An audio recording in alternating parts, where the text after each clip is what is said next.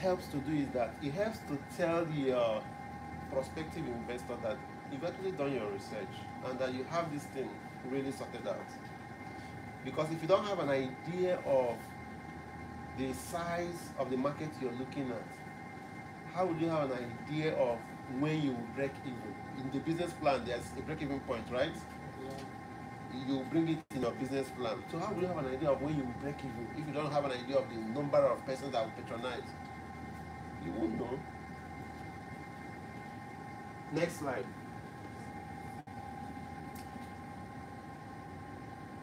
Sometimes it could be a hypothesis. Sometimes it could be a hypothesis based on certain factors. You can make an informed guess. So it doesn't mean it must be an exact figure, but based on certain indicators which will make sense to anybody that will hear you. So you can make an informed guess that based on XYZ, this is what you're likely looking at. For example,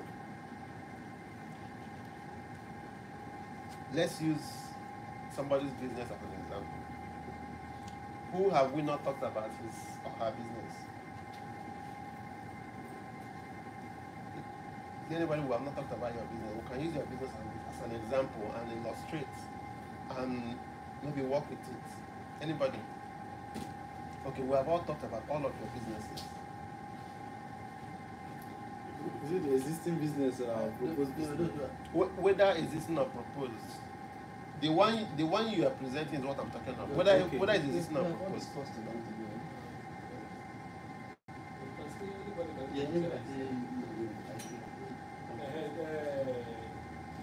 You that came up with something it was then. Let's change. Me? Yes. Okay, I based on your recommendations yesterday, I made some amendments to my business idea. Okay. So I'll be offering effective and reliable tutorial services to students in the academic institutions in River State. That's the tough one. Now you on all. Sorry, I have to. just hold on. Did you say all the academic institutions? Yes, because we yes. No. All, right? Yes, in River State. In River State. Yes. Okay. So that means you have an idea of the number of academic institutions in River State. Yes, I do. So for him, having a side of the market is very easy. So if you are to calculate the size of your market, how will you do that? I will check the number of students. Very easy. Since he knows the number of institutions, and getting the number of students in the particular institution is actually easy, is it not? Yes, it's very easy.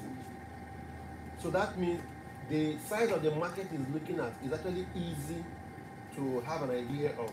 So that's the kind of thing I'm talking about, the size of the market. That's the kind of thing I'm talking about. Then inside that number, of course, everybody in all these institutions will not patronize it. Yes. So inside that number, you begin to look at what the addressable market is in that total number you're looking at. What the people who may likely be able to, patronize this service, right? So you get an idea of what we're talking about now. So with his own, it's just straightforward for him. Okay, next slide. So you have the primary research, the secondary research. When we're talking about the Monday, even yesterday, when we were looking at the design thinking strategy to come up with your business concepts, we kept talking about going out of the building. Instead of staying in the building and just putting everything together in your brain, we say go out and talk to your primary market. Talk to your primary market. So when you're doing your market research, you have your primary research, you have your secondary research. So your primary data is first-hand information from the original sources.